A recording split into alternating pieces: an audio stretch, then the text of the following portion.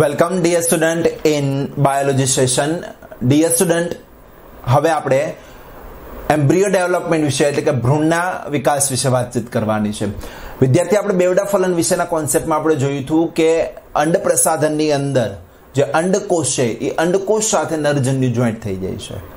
અંડકોષ સાથે નરજન્યુ જોઈન્ટ થવાને કારણે ફલિતાંડનું નિર્માણ પામે છે.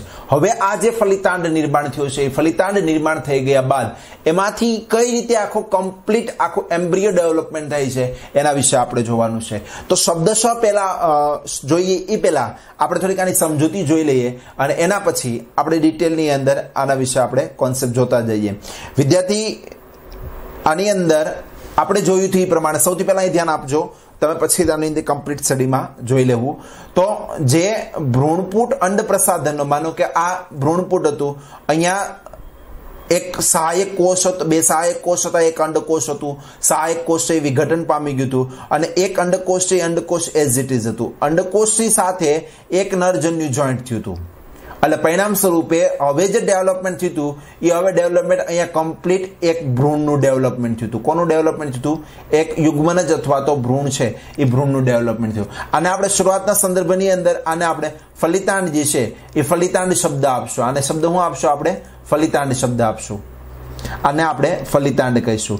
આ ફલિતાંડ જે નિર્માણ પામેલું છે, આ ફલિતાંડમાંથી હવે ધીરે ધીરે ભ્રૂણનું ડેવલપમેન્ટ નિર્માણ પામે છે. આ ડાયાગ્રામ તમને એટલા માટે આપેલો છે કે તમારી ટેક્સ્ટ બુકની અંદર આ ડાયાગ્રામ તમને આપેલો છે. એટલે કમ્પ્લીટ તમારે આ ડાયાગ્રામને પ્રાયોરિટી પહેલા આપવાની છે. હા, અહીંયા તમને હું અલગ અલગ ટોપિક વાઇઝ અલગ અલગ ડાયાગ્રામ પ્રેઝન્ટ કરવાનો છું, પરંતુ તમારે આ ડાયાગ્રામ છે એ તમારે મેઇન ક્રાઇટેરિયા તમારે રાખવાની છે. હવે ધ્યાન આપો. અહીંયા અત્યારે આપણે આમાંથી એક કોષને બહાર કાઢી લઈએ. હવે આ જે છે અંડછિદ્ર તરફનો કોષ છે. અત્યારે કમ્પ્લીટ આ એક કોષ છે, એક કોષ કમ્પ્લીટ અંડછિદ્ર તરફનો કોષ છે એ આપણે બહાર કાઢી નાખ્યો છે. હવે જુઓ, આને આધારે જ આખો કમ્પ્લીટ ટોપિક જે છે એ તમારે સ્ટડી કરવાનો છે. હવે અહીંયા જુઓ તો અહીંયા એક કોષ છે એ એક કોષનું પહેલા આયામ વિભાજન થશે, સોરી અનુપ્રસ્થ થશે. અનુપ્રસ્થ એટલે આડું. અનુપ્રસ્થ એટલે શું થાય? આડું. એટલે એક કોષ છે, એક કોષમાંથી બે કોષ બન્યા. એક કોષમાંથી કેટલા કોષ બન્યા? બે કોષ બન્યા. એક કોષમાંથી બે કોષ બન્યા. એમાંથી અહીંયા જો અંડછિદ્ર તરફ, આ અંડછિદ્ર છે તો એના તરફ જે કોષ છે એ કોષને તલસ્થ કોષ કીધું. આપણે એ કોષને શું કીધું? તલસ્થ કોષ કીધું. અને ઉપર જે કોષ છે એને આપણે અગ્રસ્થ કોષ કીધું. કયો કોષ કીધો? અગ્રસ્થ કોષ. આ કોષ ક્યાં છે? અહીંયા નીચેની બાજુમાં વાત છે.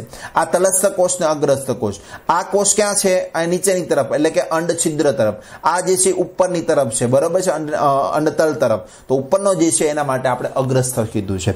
હવે ધ્યાન આપજો, આ બે કોષ છે, બે કોષ આ રીતે ભેગા થઈ ગયા. આ બે કોષ છે. આ ઉપરનો કોષ છે અગ્રસ્થ છે, નીચેનો કોષ છે એ કોષ કેવો છે? તલસ્થ કોષ છે. આ ડાયાગ્રામ છે એ પ્રેઝન્ટ તમને કરેલી છે. હવે આ જે કોષ છે એમાંથી ઉપરનો જે કોષ છે એની અંદર આયામ વિભાજન થશે. આમાં કેવું થશે?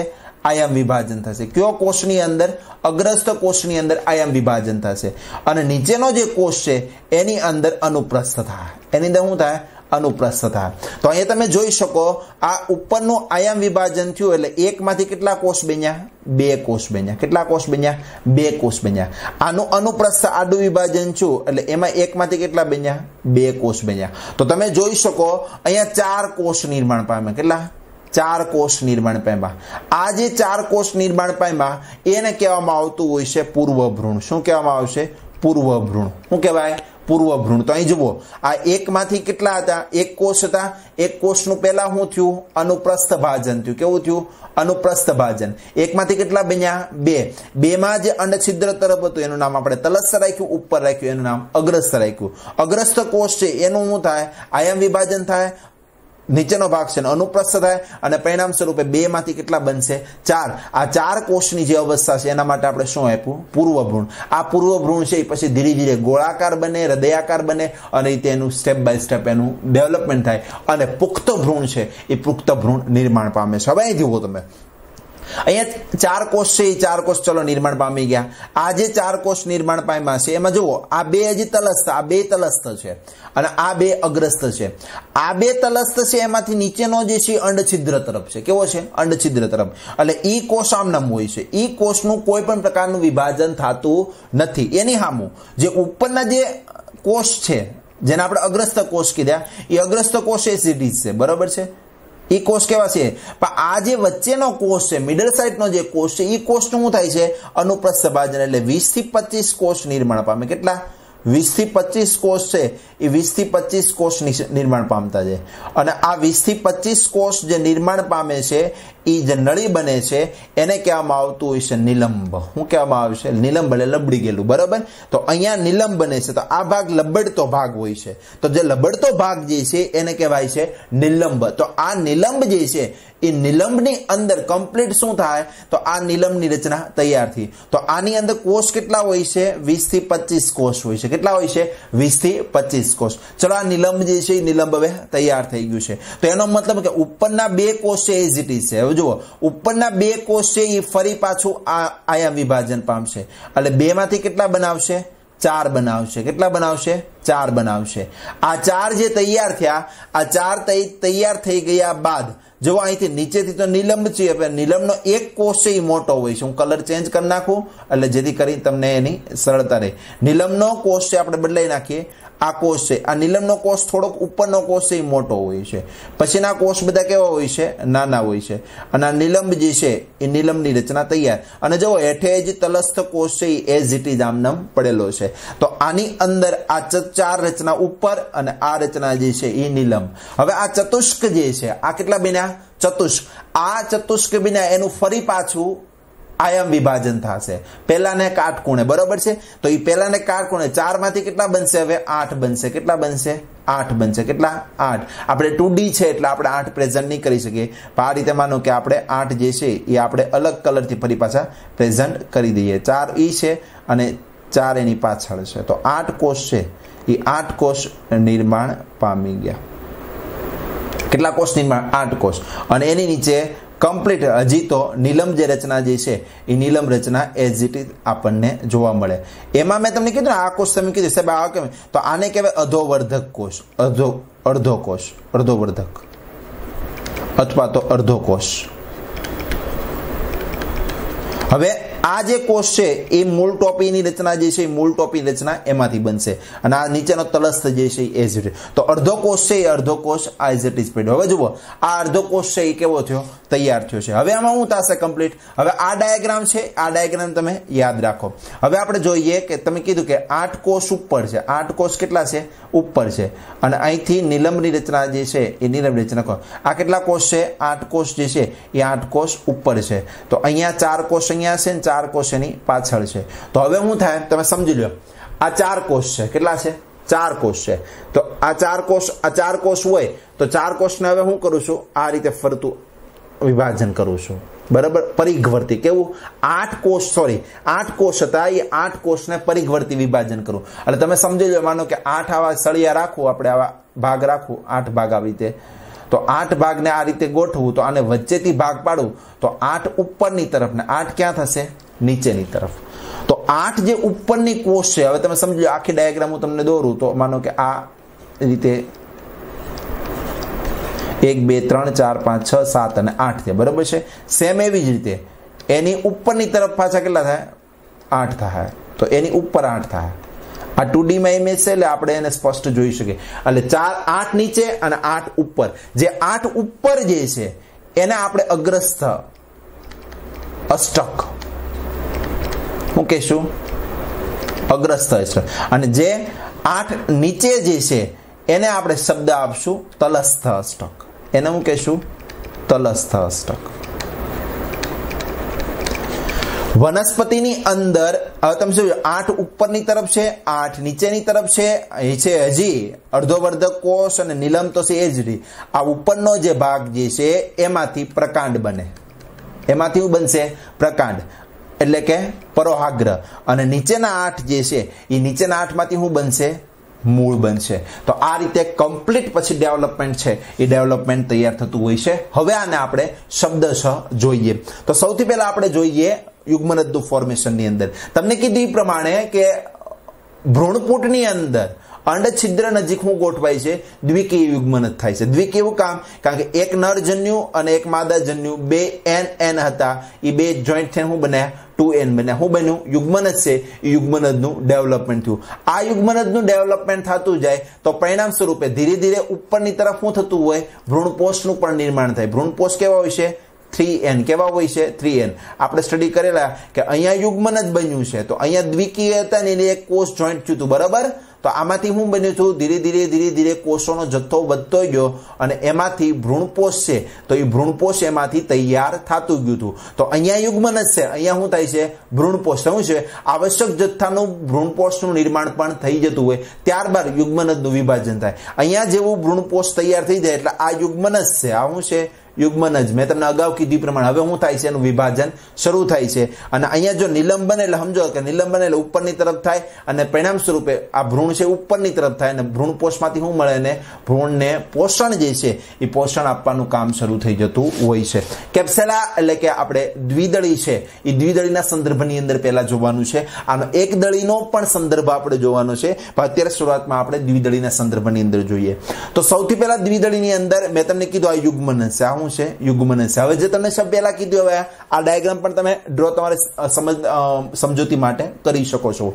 યુગ્મનજનું પહેલા શું થાય છે અનુપ્રસ્થ વિભાજન થયું, તો આમાંથી એકના શું થાય બે થાય. તો પરિણામ સ્વરૂપે બે અસમ કદના કેવા કોષ, એક કોષ મોટો બન્યો, એક કોષ મોટો બન્યો અને એક કોષ નાનો બન્યો. તો બે અસમ કદના કોષ છે, એ બે અસમ કદના કોષનું નિર્માણ થઈ જશે. એમાં જુઓ મોટો જે કોષ છે એટલે કે નીચેની તરફ ક્યાં અંડછિદ્ર તરફ જે કોષ છે, એટલે અહીંયા માનો કે ફલિતાંડ જે છે અંડછિદ્ર તરફ, તો નીચેનો જે કોષ છે એને શબ્દ હું આપ્યું છે તલસ્થ કોષ કર્યો. એટલે કે આ કોષને હું કીધું છે તલસ્થ કોષ કીધું. અને જે નાનો અને નાભી અને અંડનાળ એટલે કે ઉપરની તરફનો કોષ છે એના માટે શબ્દ હું આપ્યું છે અગ્રસ્થ કોષ. શું નામ આપ્યું છે અગ્રસ્થ કોષ. તો આની અંદર આ કોષ છે એ અગ્રસ્થ કોષ. અને મેં તમને કીધું કે તલસ્થ કોષ છે એ એકના ફરી પાછા કેટલા બને બે, તો એક ઉપરનો તલસ્થ અને નીચેનો તલસ્થ છે એ બે એના નિર્માણ પામે. તો હું કીધું જો ફરી પાછું તલસ્થ કોષ છે ફરી પાછું શું થાય છે અનુપ્રસ્થ ભાજન. પહેલું અનુપ્રસ્થ ભાજન થયું, બીજું અનુપ્રસ્થ ભાજન થયું.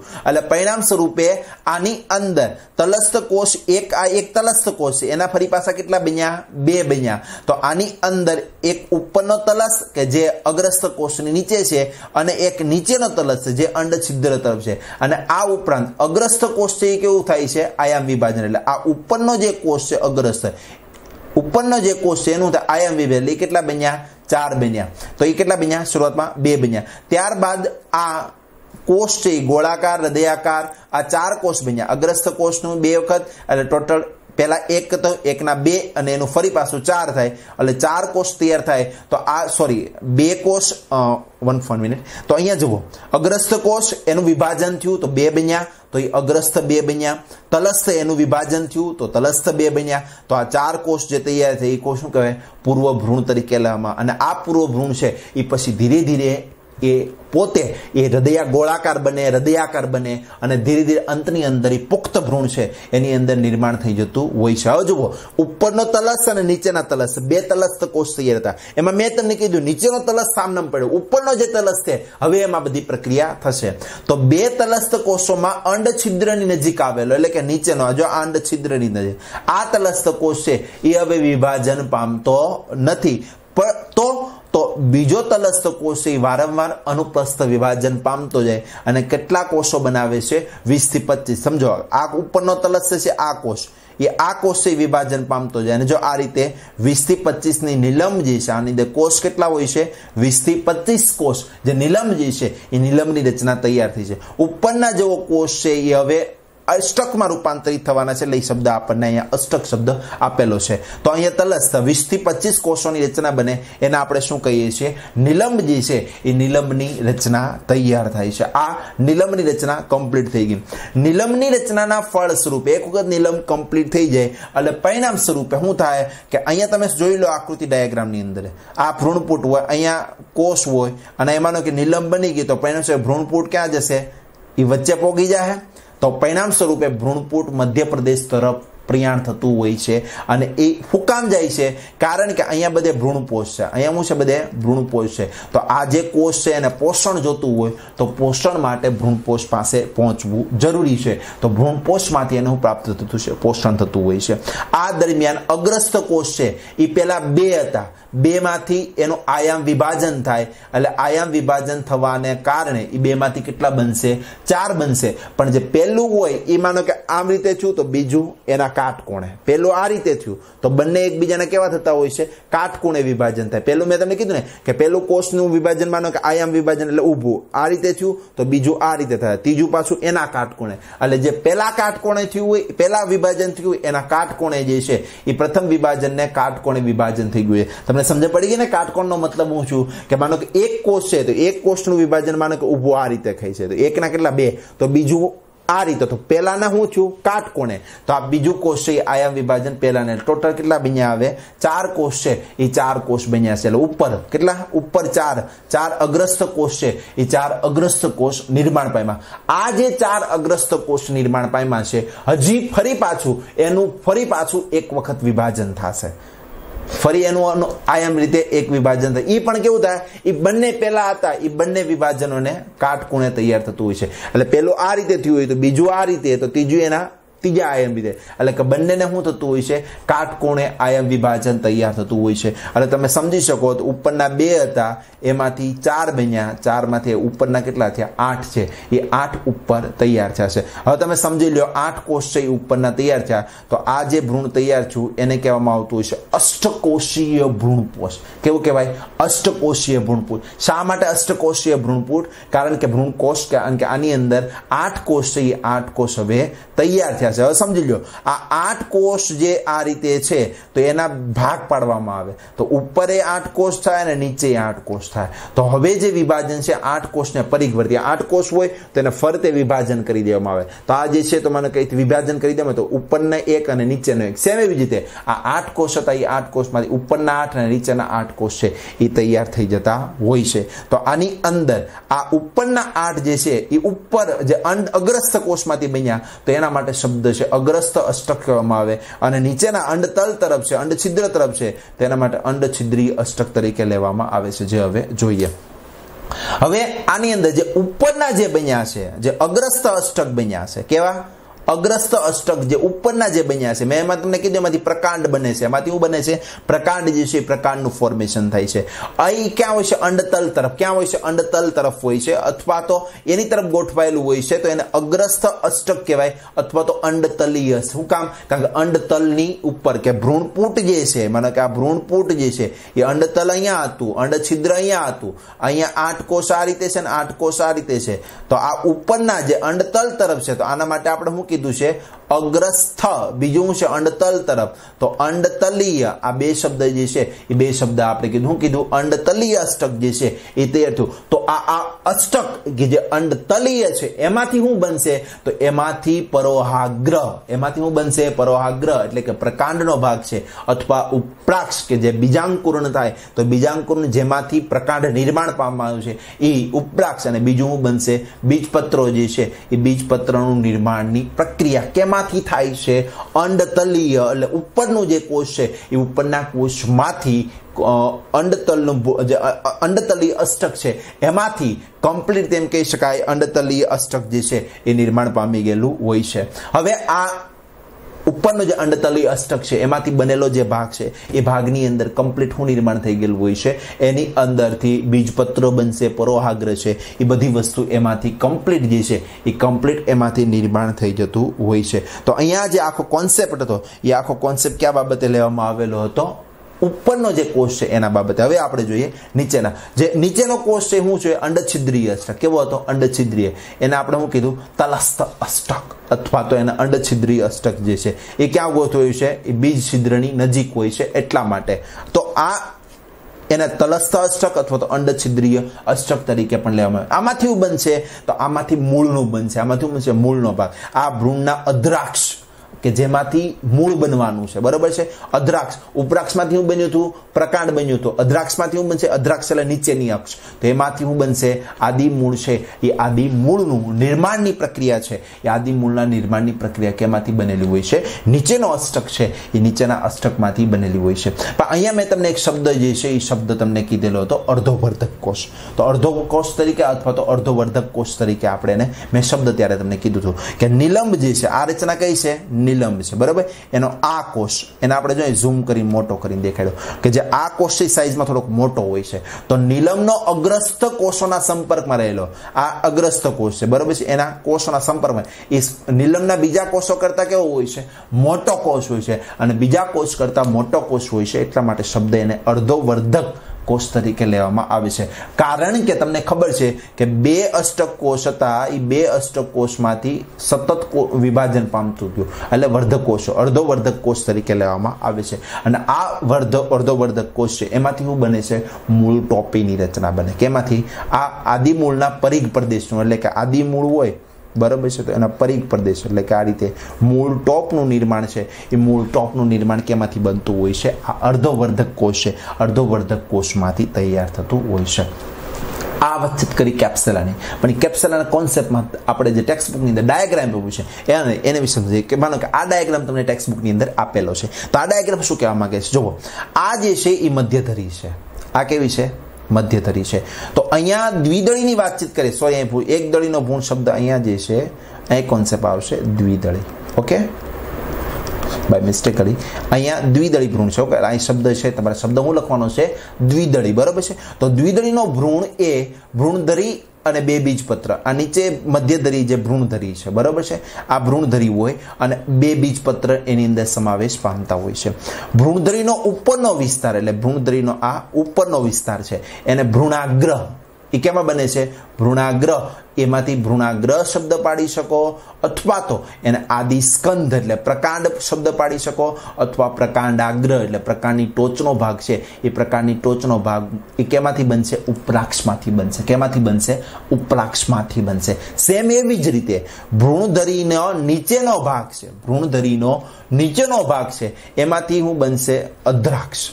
એવું બનશે અદ્રાક્ષ. અને આ અદ્રાક્ષ છે એને એમાંથી સોરી નીચેનો ભાગ છે એનું કહેવાય છે અદ્રાક્ષ. અને અદ્રાક્ષમાંથી શું બનશે? ભ્રૂણ મૂળ બનશે, એને આદિ મૂળ પણ કહેવામાં આવે. અને મૂલાગ્ર છે એ મૂલાગ્રના ભાગમાંથી પણ નિર્માણ પામતું હોય છે. તો આ રીતે કેપ્સેલા છે, એ કેપ્સેલાનો કોન્સેપ્ટ જે અગાઉ જોયો એ જ કોન્સેપ્ટ છે આની અંદર લાગુ પડતું હોય છે. તો કહેવાનો મતલબ શું છે કે અહીંયા જે બીજપત્ર તૈયાર થયું, અહીંયા જે તૈયાર થયું, તો આ ભ્રૂણધરી ઉપરનો ઉપરાક્ષ, નીચેનો અદ્રાક્ષ, ઉપરના ઉપરાક્ષમાંથી પ્રકાંડ બનશે અને નીચેનો ઉપરાક્ષ છે એમાંથી શું બનશે? અદ્રાક્ષ છે એમાંથી મૂળ બનશે. આ તમારે કોન્સેપ્ટ એનો યાદ રાખવાનો રહેશે. અને જે મૂળનો ટોચનો ભાગ, મૂળનો ટોચનો ભાગ છે એ મૂળ ટોપથી આવૃત હોય છે. તમને બધાને ખબર છે કે મૂળનો જે ભાગ છે, અહીંયા જે મૂળ છે, બરોબર, આ ભ્રૂણ છે, તો એનો અહીંયા મૂળનો ટોપનો ભાગ જે છે એ કમ્પ્લીટ એ મૂળ ટોપથી રક્ષિત થઈ ગયેલો હોય છે. આ ડાયાગ્રામ ટેક્સ્ટ બુકની અંદર આપેલું છે, એટલે તમારે આને કોન્સેપ્ટ આનો તમારે સમજવાનો રહેશે. ફરી પાછું મધ્ય ભ્રૂણધરી ઉપરનો ભાગ, ઉપરાક્ષ નીચેનો ભાગ અદ્રાક્ષ. ઉપરાક્ષમાંથી શું બનશે? ભ્રૂણાગ્ર, આદિસ્કંદ અથવા તો પ્રકાંડાગ્ર બનશે. અને ભ્રૂણધરી એટલે કે જે નીચેનો ભાગ છે એ નળાકાર હોય, એમાંથી શું બનશે? અદ્રાક્ષ છે એ ભ્રૂણમૂળ, આદિમૂળ કે મૂલાગ્રની અંદર પરણતું હોય છે, એટલે કે ફેરવાતું હોય છે. હવે આપણે જે રીતે એક દળી દ્વિદળીનો જોયું, સેમ એવી રીતે એક દળીની અંદર પણ લેવામાં આવતું છે. જે રીતે એને બીજપત્રનો શબ્દ જે છે, બરોબર છે, એ બીજપત્રની એક દળી સ્વાભાવિક છે. એમાં કેટલા બીજપત્ર હોય? એક બીજપત્ર. પણ આ બીજપત્ર છે એના માટે શબ્દ આપવામાં આવ્યું છે વરુથિકા. હું શબ્દ આપ્યું છે? વરુથિકા શબ્દ આપેલો છે. તો બીજપત્રનો કોન્સેપ્ટ કોની હારે જોડાયેલો છે? વરુથિકા સાથે. સેમ વરુથિકા શબ્દ બોલો અથવા તો બીજપત્ર બોલો, તો એ બે વસ્તુ કેવું કહેવાતું છે? સમાન થતું હોય છે. એટલે વરુથિકાનો મતલબ કયો અથવા તો બીજપત્રનો મતલબ કયો, એ બંનેનો મતલબ સમાન છે. વરુથિકાના એટલે કે બીજપત્રના બીજ સાંકડા છેડા હોય છે અને ભ્રૂણધરી, બનો કે બીજ સોરી છે વરુથિકા જે છે એ બીજ, આ સોરી આ ભૂલ છે, બરોબર છે. વરુથિકાનો જે સાંકડો છેડો છે, બરોબર છે, આ વરુથિકાનો કોન્સેપ્ટ આખો છે. એ વરુથિકા એ ભ્રૂણધરી સાથે જોડાયેલો હોય છે. કમ્પ્લીટ કોની સાથે જોઈએ? ભ્રૂણધરી સાથે. એ કોન્સેપ્ટ ભ્રૂણધરી સાથે જોઈન્ટ થઈ ગયેલો છે. તો આ કોન્સેપ્ટ તમે ભ્રૂણધરીનો કોન્સેપ્ટ સમજો. આમાં સ્પષ્ટ આપણને આપેલી નથી હોતી, પરંતુ આપણે એને યાદ રાખ કોન્સેપ્ટ વડે કે ભ્રૂણધરી કે જેને આપણે ઉપરાક્ષ અને અધ્રાક્ષની અંદર વિભાજિત કરવાનું રહેશે. તો આ ભ્રૂણધરી જે છે એ ભ્રૂણધરીની અંદર ઉપરનો જે ભાગ છે એને આપણે શું કીધું છે? ઉપરાક્ષ કીધું. અને નીચેનો ભાગ છે એને આપણે શું કીધું છે? અધ્રાક્ષ. સેમ આ જ કોન્સેપ્ટ આની અંદર અમુક અંશે લાગે. એમાં ઉપરનો જે ઉપરાક્ષ છે એમાંથી શું બનશે? ભ્રૂણાગ્ર. શું છે આ ઉપરનો ભાગ છે? પરોઆગ્ર કયો કે ભ્રૂણાગ્ર કયો? એની રક્ષણ કરતી રચના છે એને શું કહેવાય? ભ્રૂણાગ્ર ચોલ. તમે મકાઈના કોન્સેપ્ટની અંદર આ જ કોન્સેપ્ટ જે છે એ મકાઈના કોન્સેપ્ટમાં તમે જોયેલું હતું કે અહીંયા ભ્રૂણધરી અહીંયા આપણે આ રીતે તમને યાદ હોય તો તમને મેં એકદળી બીજ જે છે એકદળી બીજની અંદર આ રચના તમને કમ્પ્લીટ કરાવેલી હતી. તો આની અંદર એકદળીની અંદર આ જે મિડલ ભાગ જે છે એને આપણે ભ્રૂણધરી કહીએ. ભ્રૂણધરીની ઉપરનો ભાગ છે એના માટે ભ્રૂણાગ્ર, એને રક્ષણ કરતી રચના ભ્રૂણાગ્ર ચોલ. બરાબર, સેમ એવી જાય. નીચેનો ભાગ જે છે એ ભ્રૂણ મૂળ અને એની રક્ષણ કરતી રચના જે છે એ ભ્રૂણ મૂળ ચોલ.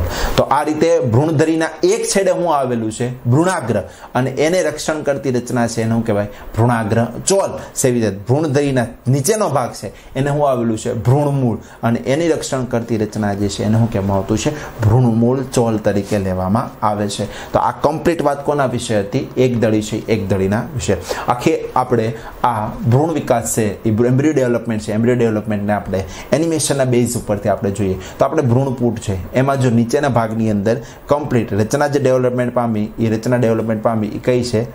આ જે રચના ડેવલપમેન્ટ એ યુગ્મનજ બન્યું. યુગ્મનજ જે બન્યું છે યુગ્મનજની અંદર હવે ધીરે ધીરે શું થતું હોય છે? આ યુગ્મનજ જે તૈયાર થયું છે આ યુગ્મનજની અંદર હવે આ તલસ્થ અને આ અગ્રસ્થ કોષ બન્યો. તલસ્થ કોષ ને અગ્રસ્થ કોષ એઝ ઇટ ઇઝ છે. તલસ્થ કોષ એકમાં બે આમાં કમ્પ્લીટ તમને એનિમેશન નહીં કરું, પરંતુ આ ધીરે ધીરે સસ્પેન્સ એટલે નિલંબન છે. બરાબર, એ નિલંબ છે અહીંયા તૈયાર થઈ ગયું. જો આ નિલંબની રચના આખી તૈયાર થઈ ગઈ છે. આને ઉપરનો કોષ છે એને અર્ધોવર્ધક કોષ તરીકે કહેવામાં આવશે. હવે આ ધીરે ધીરે જે છે એ અલગ અલગ આકારની અંદર બરોબર છે ગોળાકાર બનશે, હૃદયાકાર બનશે. એટલે આ રીતે કમ્પ્લીટ એક પ્રકારની રચના જે છે એ રચના આખી તે મેં તમને ટેક્સ્ટ બુકમાં જે તમારી ડાયાગ્રામ આપેલી છે ડાયાગ્રામ બેઝ રીતે આ રીતે તૈયાર થઈ છે. આ રીતે કમ્પ્લીટ એ ભ્રૂણ જે છે એ હવે ડેવલપમેન્ટ પુખ્ત બનતું હોય છે. આ જે પુખ્ત જ્યારે ડેવલપમેન્ટ થતું હોય છે એ ધીરે ધીરે એમાંથી જે બાજુનો ભ્રૂણ પોષ છે એ ખોરાક તરીકે બધો હવે વાપરી જાય છે. અને અહીંયા ઉપરાક્ષ અને અધ્રાક્ષની રચનામાં અહીંયા જો અધ્રાક્ષ અને શૂટ ટીપ બરાબર છે મૂળ ટોપી જે છે એ મૂળ ટોપની અંદર રચના જે છે એ મૂળ ટોપની રચના અહીંયા ધીરે ધીરે તૈયાર થતું હોય. હજી આમાં ડેવલપમેન્ટ છે એ ડેવલપમેન્ટ થતું હોય છે. આમાંથી મૂળ ટોપ મૂળ બન્યું તો મૂળ ટોપની ઉપરની રચના જે છે એ આમાંથી આ ભાગ જે છે આખો અધ્રાક્ષનો ભાગ છે. અધ્રાક્ષના ભાગમાંથી શું બનશે? મૂળ બનતું હોય છે અને આખી મૂળ ટોપની રચના આખી તૈયાર થતું છે. ઉપરનો ભાગ છે એ આખો ઉપરાક્ષ તરીકે લેવામાં આવશે અને એમાંથી પ્રકાંડાગ્ર છે પ્રકાંડાગ્ર. પરંતુ જુઓ હજી આ ડાયાગ્રામ કમ્પ્લીટ નથી. હજી આ ધીરે ધીરે હજી પુખ્ત બનશે. કેવો બનશે? પુખ્ત બનશે. તો હજી ભ્રૂણપોષનો ખોરાકનો ઉપયોગ કરી અને ધીરે ધીરે આખી એની પોતાની ડેવલપમેન્ટ છે એ ડેવલપમેન્ટ આખી પોતાની ભ્રૂણપોષની અંદર આ રીતે કમ્પ્લીટ તૈયાર થઈ જાય. આ ઉપરની આ મધ્ય ભાગ છે ભ્રૂણધરી તરીકે લેવામાં આવશે. અહીંયા ભાગ જે છે આ બે બીજપત્ર તૈયાર થયા. દ્વિદળી જે છે એ દ્વિદળીના બીજપત્ર. અહીંયા જો આ ધરી તરીકે આનો કોન્સેપ્ટ આખો ધરી તરીકે લેવામાં આવશે. આ એક બાજુ આને અધ્રાક્ષ અને આ છે એ ઉપરાક્ષ. આમાંથી પ્રકાંડ બનતું હોય છે અને એમાંથી મૂળ જે છે એ મૂળ તરીકે તૈયાર થતું હોય છે. તો આ વાત હતી ભ્રૂણ જે છે એ ભ્રૂણના ડેવલપમેન્ટ વિશેની વાતચીત હતી. તમારે આને કોન્સેપ્ટ રીતે તમારે વધારે યાદ રાખવાની જરૂર છે. થોડુંક બેઝિકલી એમ કહી શકાય કે આના કોષ વિભાજનના સંદર્ભમાંથી તમારે આને યાદ રાખવું પડશે કે પહેલાં એકમાંથી બે બન્યા એ બેમાંથી ચારમાંથી ફરી પાછા એ ઉપરના જે બે છે એમાંથી ફરી 4 બને, 4માંથી 8 બને, 8માંથી 16 બને. નીચેના જે બે હતા એ બેમાંથી એક આમનામ પડ્યું રહે. ઉપરનો જે છે એ 2માંથી 20 થી 25 એમાંથી નીલમ કહેવામાં. ઉપરના જે 16 છે એના 8 ભાગ છે એમાં ઉપરના અંડતલીય અષ્ટક, નીચેના છે અંડછિદ્રીય અષ્ટક. અષ્ટક તૈયાર થયા. ઉપરનો ભાગ છે ઉપરાક્ષ કે જે પ્રકાંડ બનશે. નીચેનો ભાગ છે એ બનશે આદિમૂળ અથવા તો ભ્રૂણમૂળ છે. એનું નિર્માણની પ્રક્રિયા તૈયાર થતી હોય છે. હવે જે ક્વેશ્ચન છે એ તમારો છે ક્વેશ્ચન હવે રજૂ થાય છે તમારો ક્વેશ્ચન ઓફ ધ ડે. તો ક્વેશ્ચન એ છે કે કેપ્સેલામાં ભ્રૂણ વિકાસની શોધ સૌપ્રથમ કોના દ્વારા એટલે કે કયા વૈજ્ઞાનિક દ્વારા કરવામાં આવેલી હતી? આ તમારો ક્વેશ્ચન ઓફ ધ ડે છે.